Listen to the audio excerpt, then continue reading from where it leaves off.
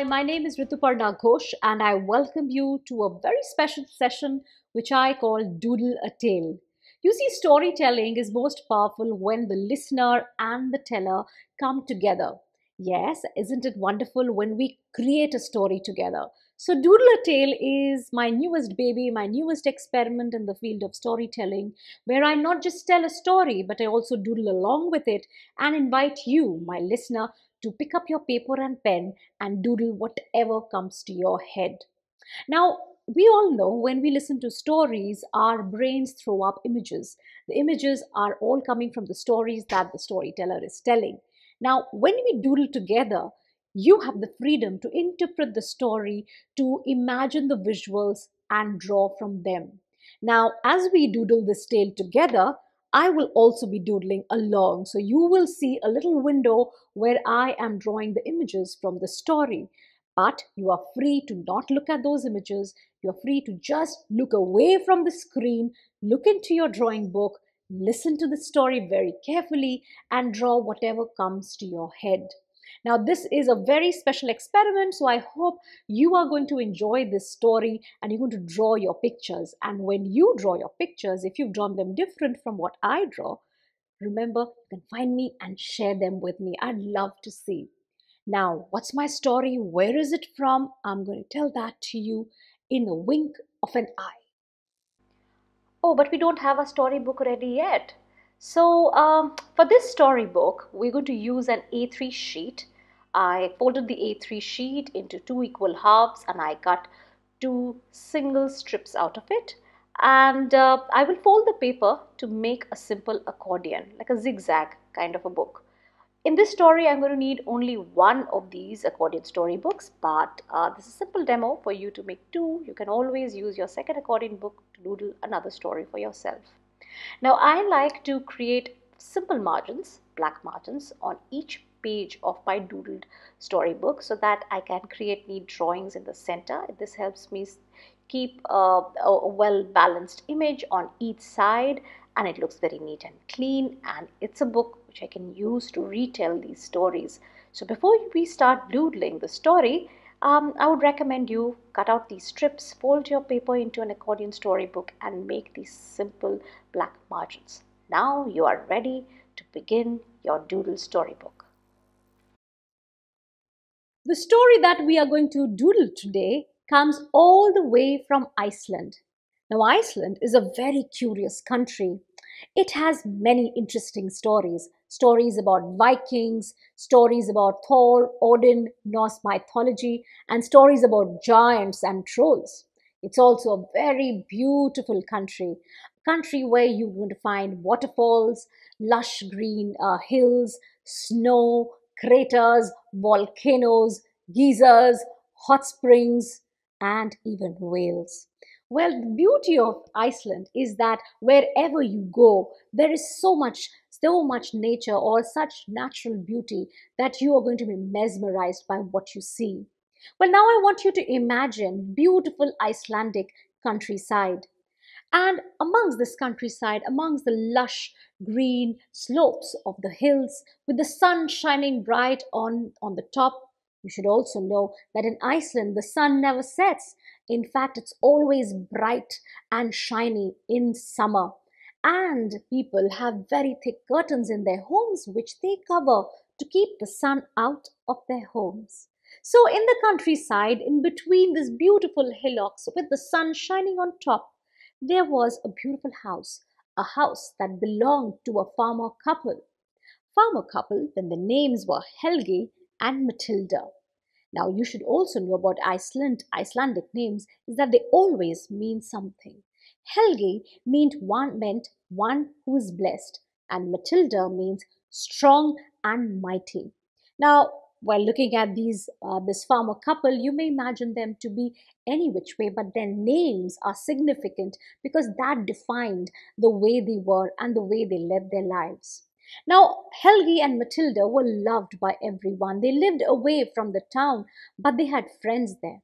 They didn't have any children, but their pride was this black and white cattle that they had in their farm, and the milk produce that they had.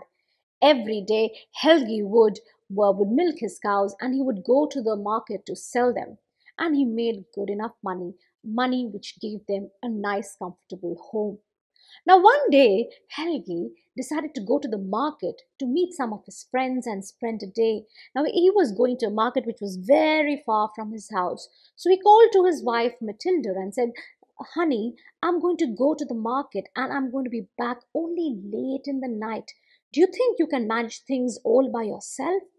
Matilda turned to Helgi and said, Well, I am a big girl. I know how to look after the house. Don't you worry. Off you go, and I will be fine. Helgi went his way, and Matilda liked the way she said. She managed things very well. She chopped, she cleaned, she looked after the house, and by evening, by the time it was getting a little nippy, she sat down next to the fireplace to sew something for her husband. But there she was with all her little kit of sewing kit. She sat there, humming to herself, when there came a knock at the door.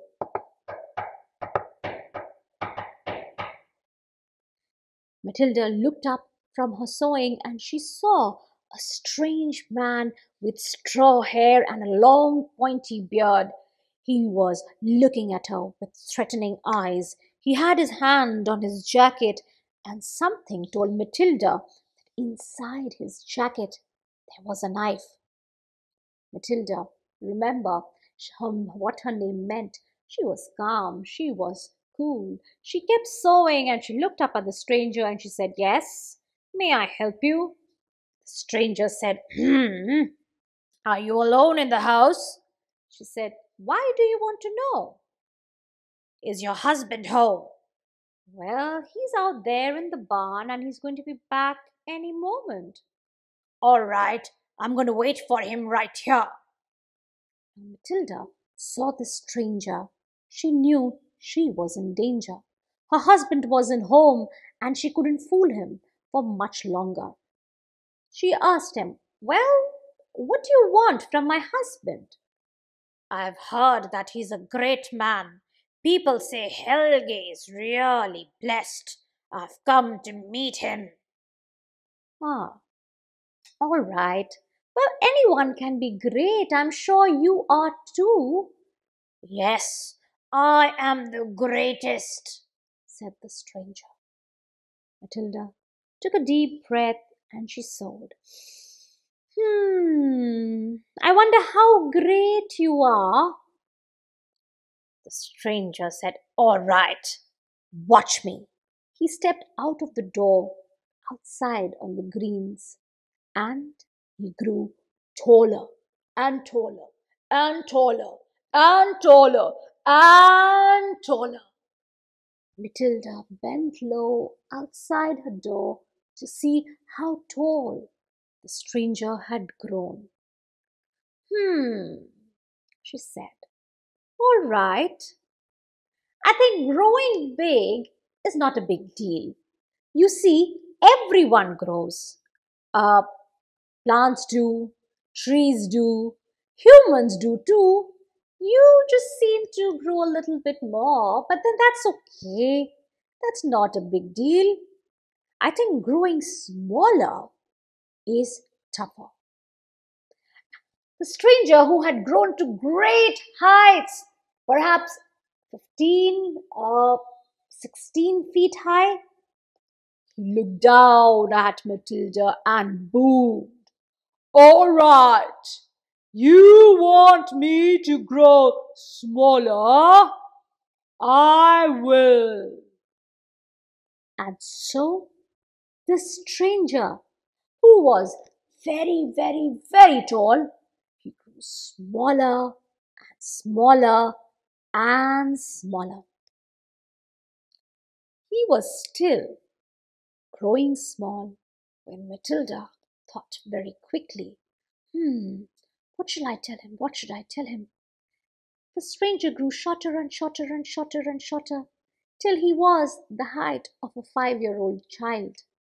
Matilda looked down and said, All right, is that as small as you can go? The stranger didn't like the sound of it, and he said, All right, watch me. He went smaller and smaller and smaller till he was the size of a squirrel. Matilda laid her hand on the ground. The stranger, who was the size of a squirrel, climbed on to her palm and said, "Is this small enough?" Hmm, yes, it's small, but I suppose this is as small as you can be. I'm wondering, uh, do you think you can go smaller like my thimble? Now, a thimble is a little metallic device that you wear on your thumb when you are sewing so that you don't hurt your finger. In Hindi, it's called a nok, and in German, it's called a finger hut. Isn't it interesting? So, thimble was what she had, and we have a thimble right here. So, she showed her thimble and said, "I don't suppose you can grow as small as my thimble." The stranger felt challenged. He said, "You watch me, woman." And he grew smaller and smaller and smaller. He shrunk so small that he was really tiny. That's when Matilda picked up her thimble and she covered him with it. And she picked it up gently, locking the two ends of the thimble with her fingers. And she said, "Oh, look who's inside my thimble." The giant, the stranger, who was perhaps a giant a moment ahead, he shouted from inside, "Let me out, you woman! You let me out! The moment I step out, you're going to watch me grow up to 20 feet height. You wait and watch." Matilda shook the thimble gently, and said, "Uh-huh, I'm not going to release you from here. We are going to wait till my husband gets back." Now it was few more hours till Helge returned home. And when he returned, he came in through the door and said, "Matilda, look, I've got beautiful yellow ribbons for you." Matilda looked up at her husband and said, "Well, I have something for you too. What do you see here?" Helge looked at her fingers and said, a thimble? Well, that's not just a thimble. Come close." Helgi walked closer to his wife, and she took her hand close to his ears and she tapped it. The stranger inside, really tiny and small, shouted out again, "Let me get out of this place! I am suffocated inside. I'm going to finish all of you up. I'm going to eat you all up. You wait. You don't know what you've done." Ah. Matilda said, "Well, you wait inside till I tell Helgi all about you." Matilda turned towards Helgi and told him everything, the entire story of how the stranger came in through the door, asked for him, and how he grew so tall that she was scared, and she had to think quickly. So she asked him to grow smaller and smaller and smaller till he could fit inside her thimble. Now her husband, Helgi, was shocked. He didn't know what to do. He asked Matilda, "Matilda, what are we supposed to do about this stranger? He seems to be a giant. Uh, he's out to destroy us. We have to be very, very careful." Matilda said, "Well, can you think of something?" Helgi took the thimble very carefully from Matilda's hands. She must have been tired. He held it and shook it gently and asked, "Mr. Hello, Mr. Stranger. How you feeling inside?" Now the stranger, he said, "I am not feeling good." "Mr. Stranger, do you have a name?" "Yes, I am called Egil." Now in Iceland, the name Egil means one who terrorizes. Now, Helgi knew that Egil really meant his name, and he would really terrorize them the moment he stepped out of that little thimble. "Uh, Mr. Egil, Uh, Tell me something. If I let you go, do you promise to not bother us again? And do you promise to not terrorize us again? Egil, who was inside, said, "Oh no, I'm not going to make any such promises. The moment I step out of this thimble, I'm going to grow so big and large that you will be destroyed." Oh, Helgi knew that. I can't do that. Well, then I don't think I have much option. Helgi moved his hand and swayed his hand and swayed and swayed and swayed. Now you have to imagine Egil really tiny inside this thimble. He goes topsy and turvy, up and down. He rolls and bounces against the walls of the thimble till he is seasick and he's about to throw up. And he's going, "Oh, stop, stop, stop. Don't do this anymore. Don't do this anymore. I can't stay inside. I promise, I promise, I promise. I won't grow tall again." "All right, and you will not terrorize us again." "I will not terrorize you again." "And you will never ever come back to our farm." "I will never ever return to your farm." All right. Helgi looked at Matilda and said, "Do you think we should let him go?" Now remember, I told you Helgi and Matilda were kind and gentle. They were never the kinds who would really terrorize the one who was meant to terrorize. So they said, "All right, Mr. Hegel, we are going to let you go, and you will keep your promise like a true gentleman." They walked out into the meadow and they let Mr. Hegel step out of the thimble. That was the end of Mr. Eggle, or so. That's what Helgi and Matilda thought. They went back to their home, they had their dinner, and they went to bed. Next day in the morning, when Helgi stepped out of the house to look for his cows, he could find them nowhere. That's when Matilda thought, "I think there's something wrong." She went deeper into the meadow under a blueberry tree, and there she saw her cattle, really, really tiny. They had shrunk to not more than 3 inches. And the little tiny calf was really the size of her fingernail. "Ah, what do we do with this?" said Helgi. "Oh no, this must be the work of Mr. Eggle. He must have done this. He must have charmed my cattle." Well, they didn't ask him to not trouble his cattle, did they not? So now Helgi and Matilda kept thinking and thinking and thinking, what do we do? How do we make a living? Our cattle has now shrunk, and who is going to drink milk from such tiny cows? That's when Matilda said, "All right, this is a blessing in disguise. Why don't you pack your cattle up, take them to the fair?" And that's what Helge did. He opened his towel, wrapped his little 3-inch cattle, and took them to the fair.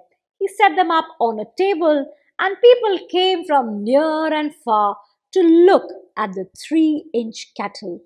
Real cows that mooed, that chewed cud, and that slept and snored. Now, what happened to Egil, no one knows, because that's the end of the story. Now, I hope you have drawn your images, because if you have, you would have your accordion storybook all ready for yourself. Now, if your pictures are anywhere like mine, then I would still love to see them. But if you've drawn them any different from the others that you see, then remember to find me and share your pictures with me. Thank you for listening, and thank you for doodling.